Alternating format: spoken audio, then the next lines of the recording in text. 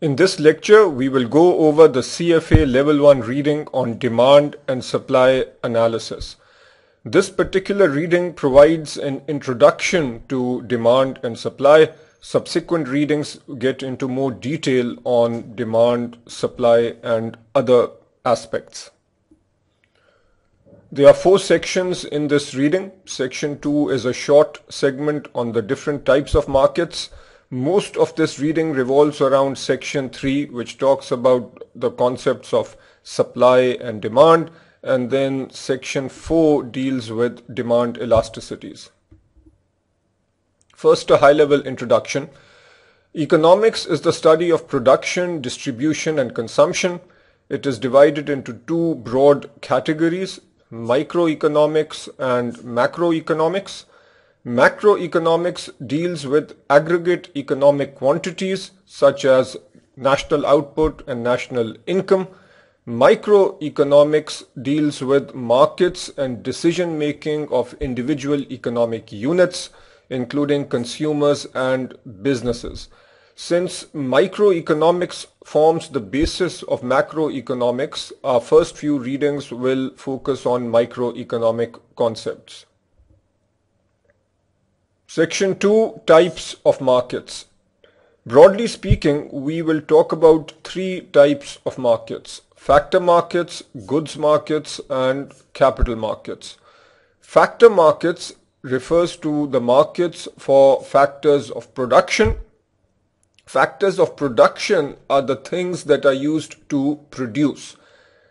The classic factors of production are natural resources, mineral wealth, raw materials, and labor. The market where these factors are purchased or bought and sold are called factor markets. So, for example, the market for unskilled labor would be one factor market. Goods markets refers to the markets for consumer goods and services. These might also be called product markets. In the goods markets, firms are sellers. So a firm will make cars, sell those cars. So that would be an example of a goods market, or the market for cars, where the car manufacturer or the firm is the seller. In the factor market, the firms are the buyers. I just gave an example of unskilled labor. So in the market for unskilled labor, you will have firms which are the buyers. Intermediate markets are where one firm's outputs are another firm's inputs.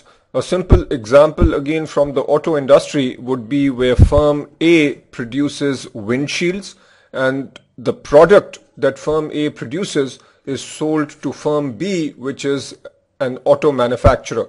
So A's output, windshields, is an input to firm B, which is an auto company. The product produced here could be called an intermediate product because the product produced by A is not ultimately sold to the consumer. What is sold to the consumer is the car which is produced by company B. Capital markets refers to the markets for long-term financial capital. The broad categories are shown right here.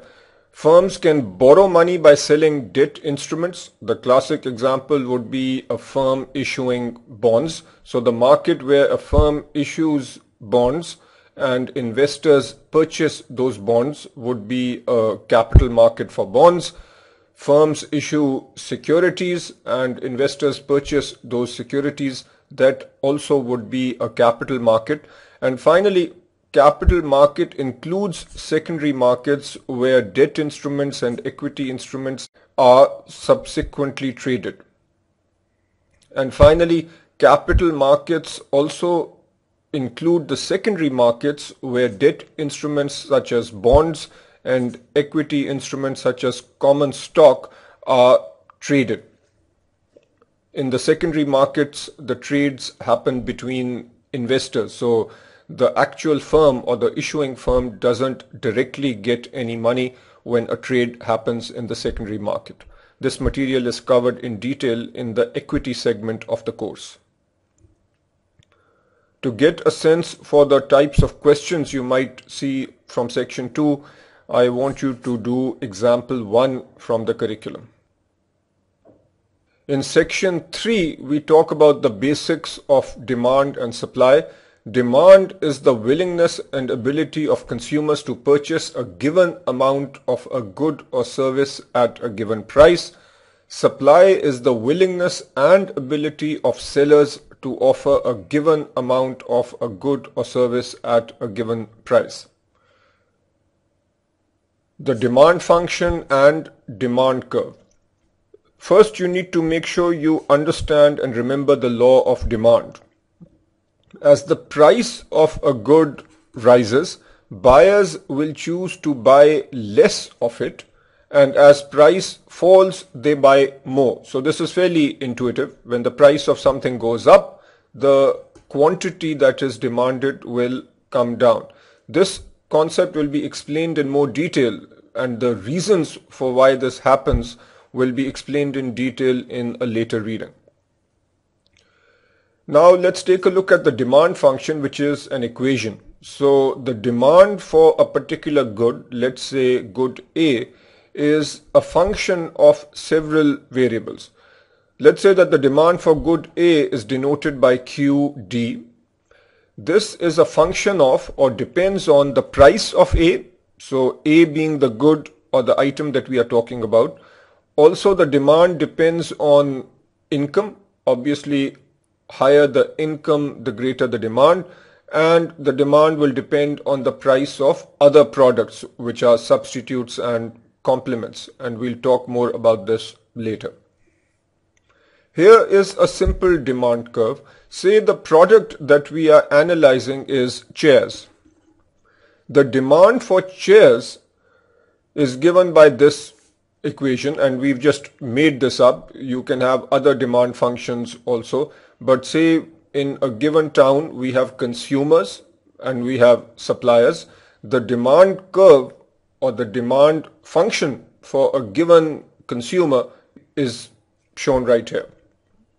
It is 10 minus 0.5 P. P is the price of the product, which is in this case chairs, plus 0.06 I is the income, minus 0.01 times price of tables. So PT is price of tables. Let's say that people generally buy chairs and tables together. So these two products are called complements.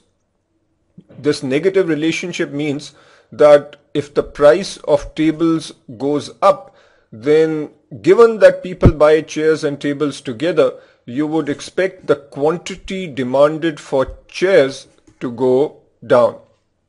So that's why we have a negative sign. At a given point in time, make an assumption that the income is fixed and the price of tables is fixed. So we can plug in a particular income level, plug in a particular price for tables, and let's then say that this part of the expression turns out to be 90. Then we have a relationship between the quantity demanded of chairs and the price of chairs, and that expression or the demand function is right here. Quantity demanded is 100 minus 0.5 P. The inverse demand function simply expresses this equation in terms of P. If we do some basic algebra, what we can do here is say 0.5 P is equal to 100 minus Q, and then divide both sides by 0.5. You will have P is equal to 200 minus 2Q.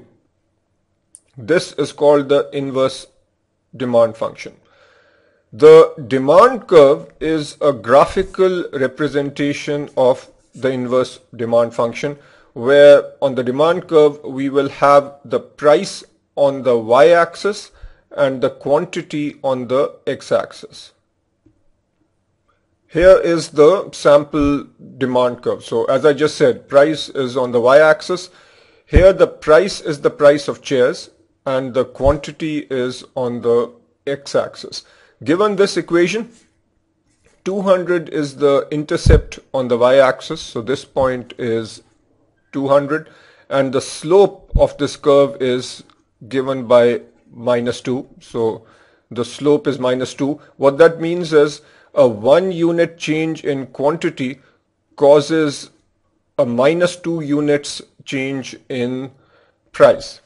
Or the other way of putting it is -2 units change in price, or a decrease in price of 2 causes an increase in quantity of 1. Here we talk about changes in demand versus movements along the demand curve. When the own price changes, by own price we mean the price of the product we are talking about. Here we are talking about the price of chairs versus the quantity demanded of chairs. We've just seen that this is a downward sloping curve. Say we have a situation initially where the price is equal to 100. If the price is equal to 100, then the quantity is equal to 50. So that's shown by this point over here. Now if the price increases to 110, that means we are moving up, the price is up. Notice that now the quantity is lower. So here the quantity is going to be 45. Quantity moves to the left. We have moved from point X to point Y. This is a movement along the curve. There is a change in the quantity demanded. And I want you to carefully read this a few times and remember what is being stated over here.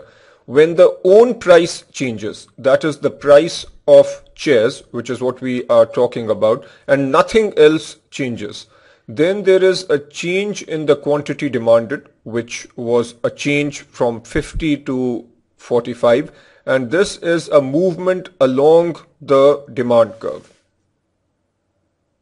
If there is a change in any other variable, then the demand curve will shift. So the question might come up, what do we mean by other variable? Remember, we said that the quantity demanded depends on or is a function of the own price. In this case, it would be the price of chairs. Also, the quantity demanded depends on income. It depends on the price of other related goods. For example, if people buy chairs and tables together, then the quantity demanded of chairs also depends on the price of tables, and so on. By other variables, we mean variables other than the price of chairs. In our simple example, that would be income. It would also be the price of tables, and then there could be other related goods. But let's just say here that the income increases. If the income goes up, then the ability to buy chairs increases. This will cause a change in demand. We can also say that the demand curve is shifting. So going back, income up, so the demand curve shifts. And I also want to draw a distinction between the terminology used. Over here, we talked about the change in quantity demanded. That's a movement along the curve. Now we are talking about a shift. That is called a change in demand. And this is extremely important, so I will reiterate. Movements along the curve happen when the x-axis and y-axis variables, in this case price of chairs and quantity of chairs, when these two variables change and everything else is the same. If another variable changes, such as the income or the price of tables, then the demand curve will shift. You can think of the shift as being a vertical shift and a horizontal shift. So if you think of it as a vertical shift, the idea is this. At a quantity of 50, given that people now have a higher income, or actually here we are talking about a particular consumer, a particular person, at a quantity of 50, the consumer is now able to pay more because he has a higher income. So that explains the vertical shift. That is the interpretation of a vertical shift. What about the horizontal shift?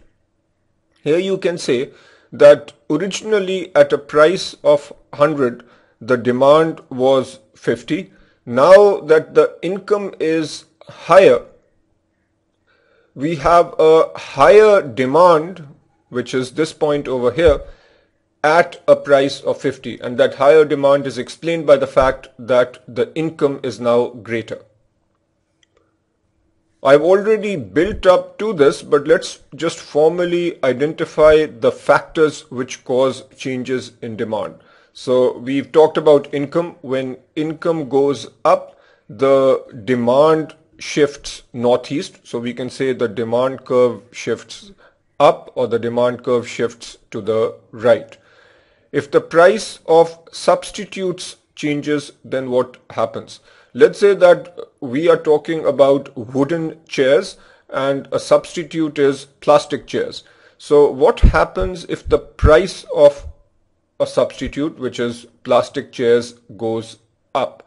Then clearly the demand for wooden chairs, which is the product that we are concerned with, will go up. So there is a positive relationship between the price of substitutes and the quantity demanded of the product that we are concerned in. What about the price of complements? Here the table is a complement. If the price of tables goes up, then given that people buy tables and chairs together, the quantity demanded for chairs is going to come down. This means that we have a negative relationship between the price of complements and the quantity demanded of the product that we are interested in. Now I want you to do example 2 from the curriculum. Now we come to the supply function and the supply curve. The willingness and ability to sell a good or service is called supply. The willingness to sell depends both on the price at which a product can be sold and the cost to produce. Simplistically, let's say that the cost to produce a given product is denoted by W.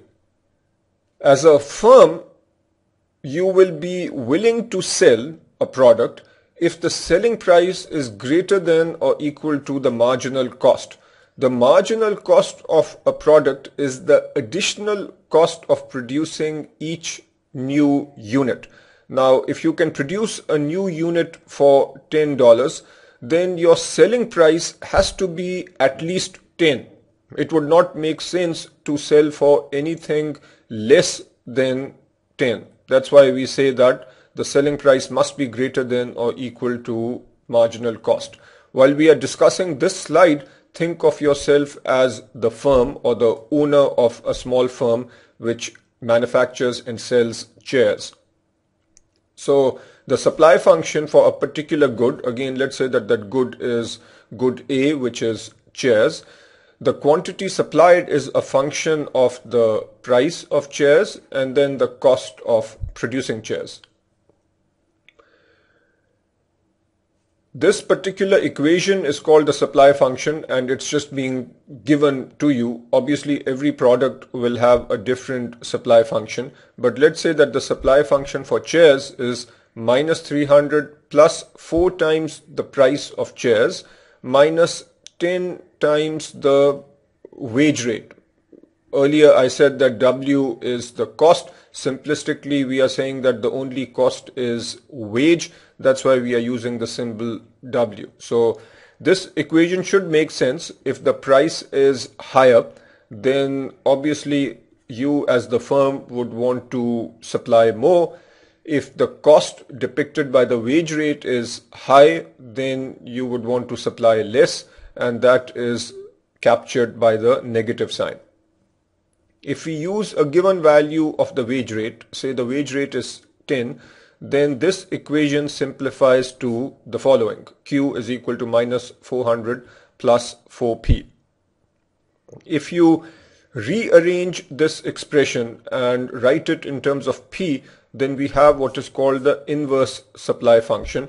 If we do the simple algebra right here, we have P is equal to Q over 4 or 0.25 Q plus 400 over 4, which is 100. So this is our inverse supply function, which is saying that the price of chairs is equal to the quantity supplied divided by 4 plus 100. The supply function or the supply curve now is shown right here. The supply curve is a graphical depiction of the inverse supply function. The intercept point is 100. The slope is 1 over 4 or 0.25. That means a 1 unit change in quantity corresponds to a 0.25 units change in price. As we did with the demand curve, here we will talk about changes in supply versus movements along the supply curve. The law of supply says that a rise in price will create or will cause a greater quantity to be supplied, and we already talked about this on the previous slide. You are the manufacturer of chairs. Obviously, if the price is higher, you will supply more. Now, let's talk about the movement first. So movement along the curve. This is where only the price of chairs and the quantity of chairs supplied changes. All other variables remain the same. So this movement is saying that if the price of chairs goes up, then the quantity supplied will go up, a movement along the curve. If the price goes down, then the quantity supplied will go down, again a movement along the curve. This is called a change in quantity supplied. Now what happens if another variable changes? The other variable in this simple example is the wage rate. I talked about the wage rate being 10 on the previous slide. What if the wage rate goes down to 7? This will cause a change in supply, which is the same thing as saying that the supply curve will shift. When the wage goes down, then the supply curve will shift like this. This particular shift could be thought of as a horizontal shift or a vertical shift. To understand the concept of the horizontal movement and vertical movement, let's look at a few numbers. Say with our original supply curve, we are at this point where the price is 150 and the quantity supplied is 200. When the wage rate goes down, we can think of the following situation. At a price of 150 with a lower wage rate, the firm will be willing to supply a greater quantity. So that represents the horizontal movement. In terms of the vertical movement, think of it in the following way. Say the quantity is 200 and originally the price is 150. If the wage rate goes down, then the firm will be willing to supply 200 at a lower price. So that explains the vertical movement. Now do example 3 from the curriculum. Section 3.5 deals with aggregating demand and supply functions. Aggregating simply means putting together. So far we've talked about the demand for an individual consumer and the supply for a particular firm. When we talk about the market, we are talking about the collection or the combination of all the demanders, i.e. all the buyers, as well as the collection of all the suppliers, i.e. all the firms. We aggregate demand by adding all the buyers. This is the individual demand function for a particular buyer. If we say rather simplistically that in a given town we have 100 buyers and all have the same demand function. Obviously in the real world that would not be the case, but in this example we will say for simplicity that we have 100 similar buyers. Similar means that they have the same demand function. What is the market demand? All we need to do is add this 100 times, and since the demand is similar, we can multiply by 100. So the aggregate demand curve would simply be quantity demanded is equal to 100 times this individual demand function. 100 minus 0.5p. So the aggregate demand becomes 10,000 minus 50p. This is the market demand. What about the aggregate supply? There again we simply add the supply function for all the suppliers. If we say that we have 2 suppliers of chairs, then we take the individual supply curve and multiply it by 2. This was the supply curve for a particular firm. Since we have 2 identical firms, we multiply by 2, and our market supply then is represented by this equation. Now I want you to do example 4 and example 5 from the curriculum. Market equilibrium. We are at market equilibrium when the quantity which is willingly offered for sale by sellers at a given price is equal to the quantity willingly demanded by buyers at the same price. This sounds like a mouthful, but the concept is straightforward. If you take the market demand curve, which we just created or derived, and we take the market supply curve, which we also just derived, then the intersection of the 2 curves represents the market equilibrium.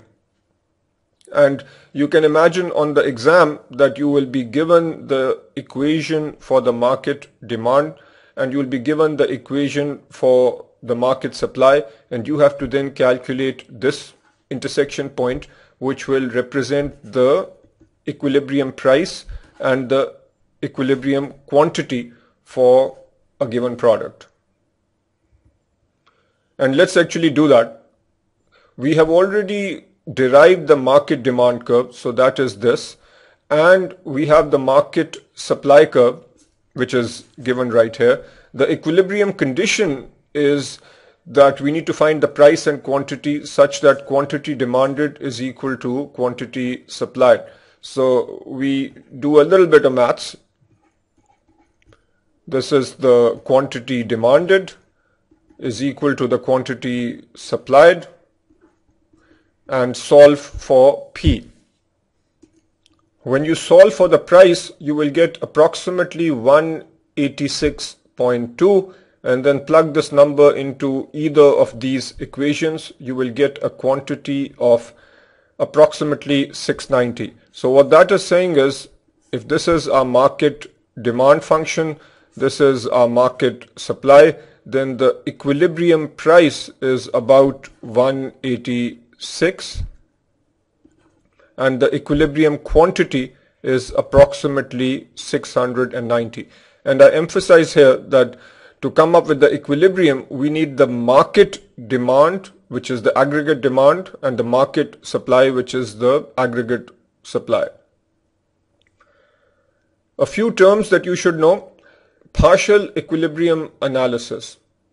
Here we concentrate on one market, taking values of exogenous variables as given. So here is an interesting term, exogenous. Just to explain this, I will also give you the other related term, which is endogenous variables.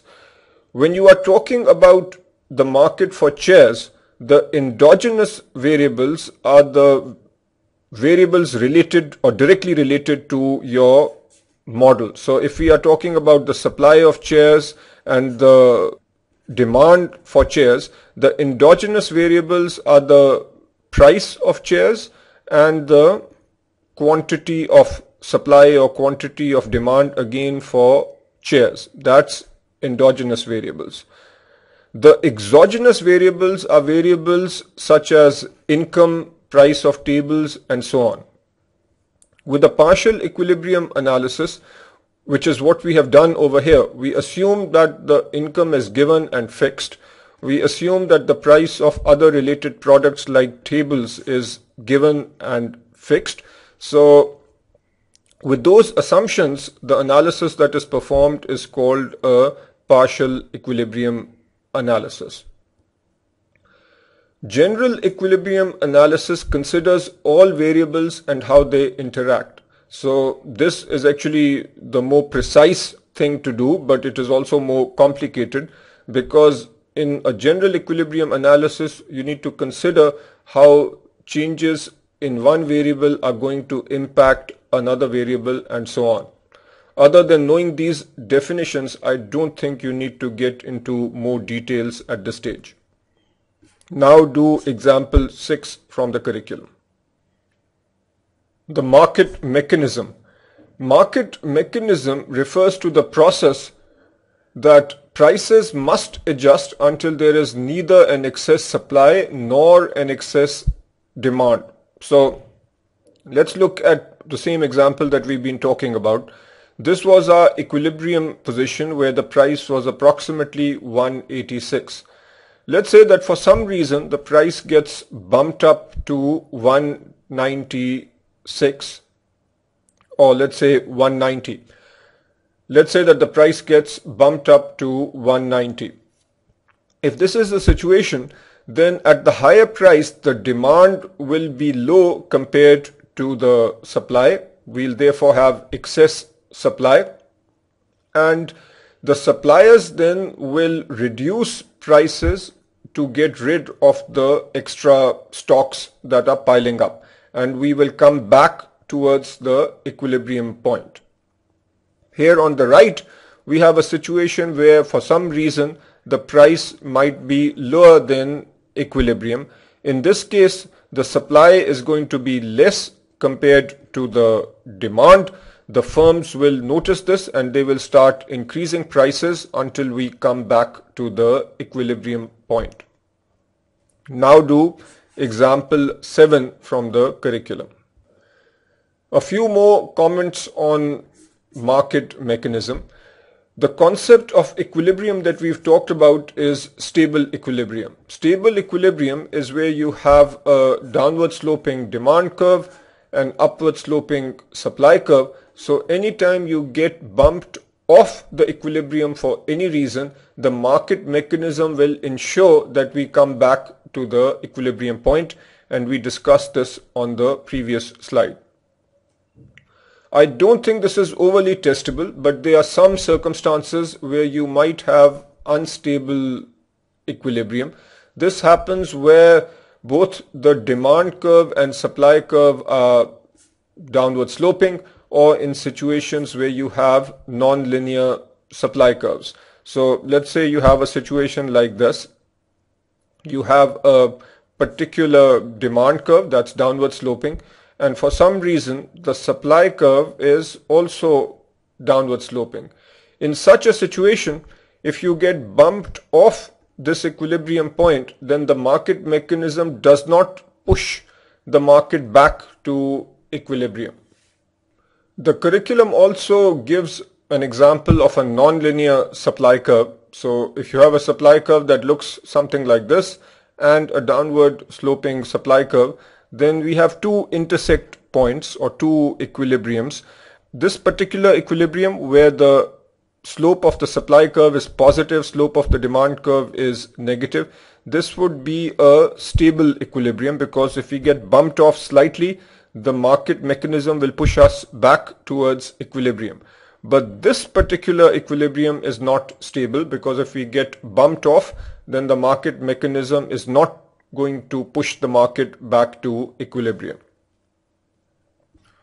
The final point in this subsection has to do with price bubbles. Price bubbles have been observed at times in the real estate market as well as in securities markets. And with a price bubble, what happens is that prices go up to unsustainable levels, and when the bubble bursts, then prices come down very fast. Price bubbles usually happen when people base expectations of future prices based on current movements in price. If you take a situation where, let's say that in the real estate market in Dubai, we have a situation where the prices are going up, and people perceive that if prices are going up now, then prices will continue to go up in the future. So what is going to happen to the demand curve?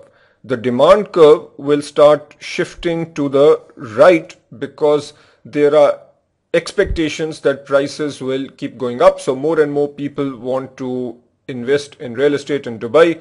The demand curve starts shifting to the right. At the same time, you have a supply curve, and if suppliers also believe that prices are going to go up in the future, they are likely to hold back. So the supply curve starts shifting to the left. If the demand curve is moving right and the supply curve is moving left, then notice what happens to prices. The prices are moving up. As the bubble forms, this movement keeps taking place until some sensible people realize that this movement in price is not sustainable, maybe not explained by the fundamentals. And when people start realizing that, that is where the price comes crashing down and we say that the bubble has burst.